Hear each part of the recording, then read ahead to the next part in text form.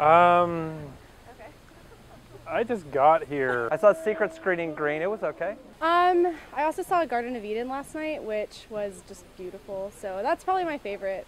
A favorite film I've seen so far? That's like the hardest question you could ask. I saw Boys and Their Toys, and it was like the shorts, like the film with all the shorts in it, and it was weird.